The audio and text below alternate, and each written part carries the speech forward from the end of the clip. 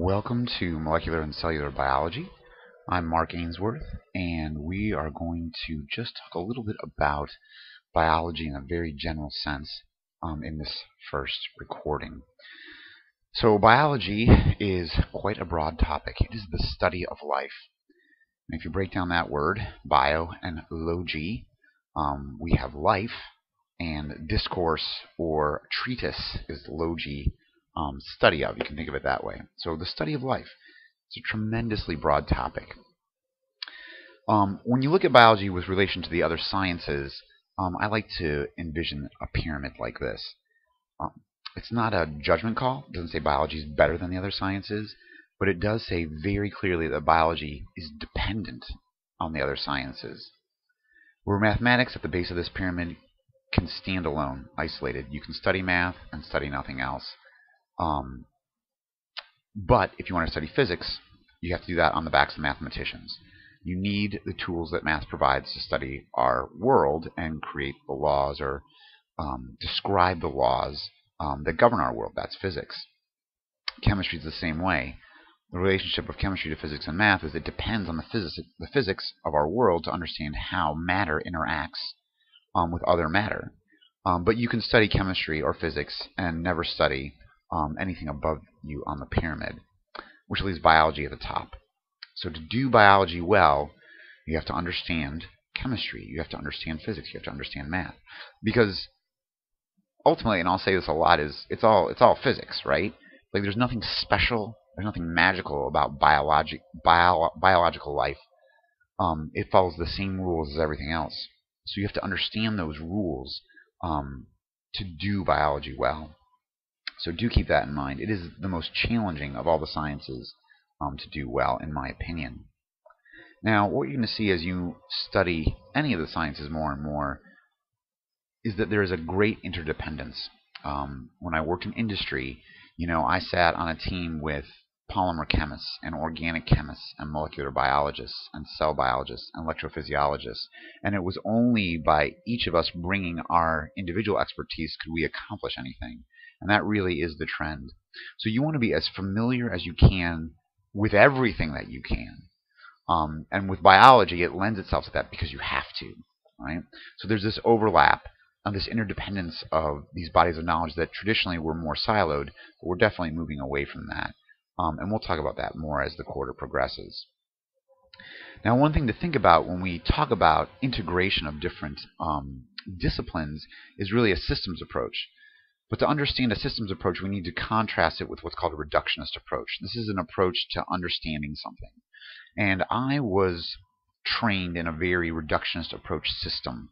So I worked for a biophysicist in my graduate work, and we broke things down. We reduced complex systems into simpler components to try to understand them.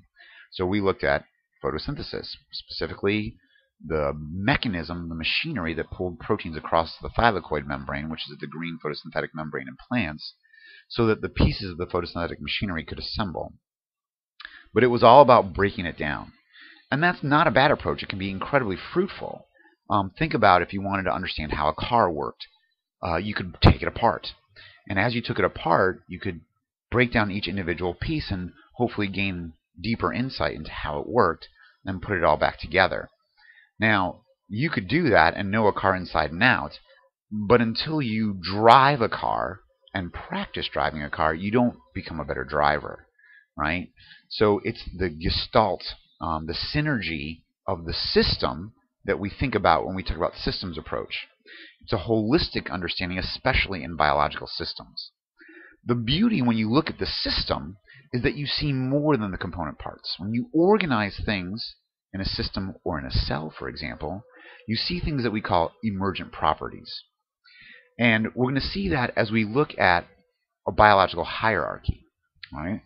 So if you look at levels of biology, so a hierarchy is you've taken things and you've placed them into an organization where certain things are above, below, or on the same level as other things.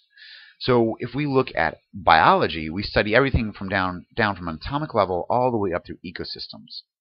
And so when you look at this, this is basically an outline of what you're going to cover in the intro series of molecular and cellular comparative animal physiology, and then on to plant physiology and ecology. So here we're going to start with atoms and look at atoms and how do atoms come together to form molecules, and how molecules come together to form cells, and cells come together to form tissues, and so on and so forth. But what we see is that life emerges from that organization. Life itself is an emergent property, right? So as I bring certain molecules, the right molecules together, and organize them in just the right way, we get a cell. And that cell is something that we consider that's alive. So this idea of the emergent property is really, really important with biology. And we're going to define that now as properties that are the result of component parts together in a system, right? Examples of sodium chloride.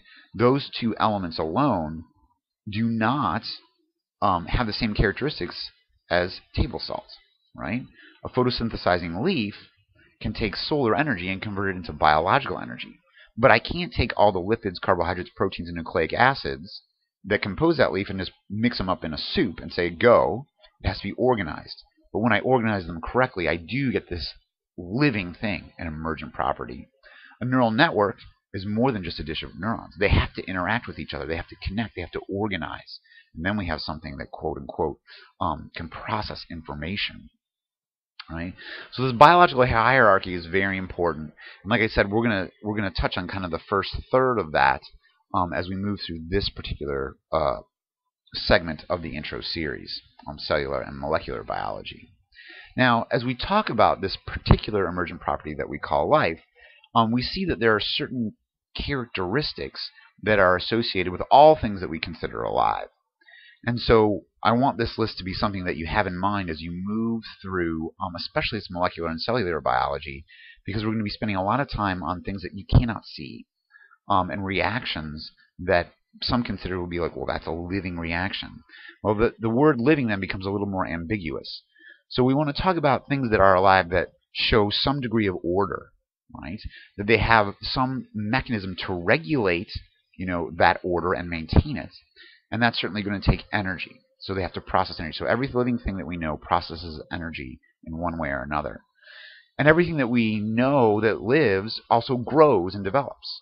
Even from the simplest of organisms, from single cells, they grow and develop and then reproduce. So everything that's alive on a species level really has a mechanism to reproduce, to be considered a type of life. Anything that's alive has to be able to respond to its environment. Right? If it can't respond to its environment, then it won't be alive for very long. And then finally, there's an inherent variability to life built into the system, and we will talk about that more in much greater detail this quarter, but that then is the linchpin for evolution. That variability allows all living things to evolve, and everything that we've seen that's alive has some variability as it reproduces that leads then to evolution, selection of the most appropriate for any given environment. Now, when you talk about commonalities, you can also get more specific, and we will do this as we progress through the quarter. All life also is cell-based. So this is the introduction to what we call the cell theory. So everything that's alive has at least one cell. Right? So we haven't been able to see anything that fits all these criteria that isn't at least one cell.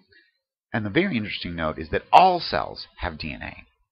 Right? There is not a living thing that we've encountered that doesn't have DNA, that follows basically the same rules for every living thing at the center of its cell. And so these are big themes, broad strokes that I want you to keep in mind as we progress through the quarter, and even in fact, through the entire year of intro biology.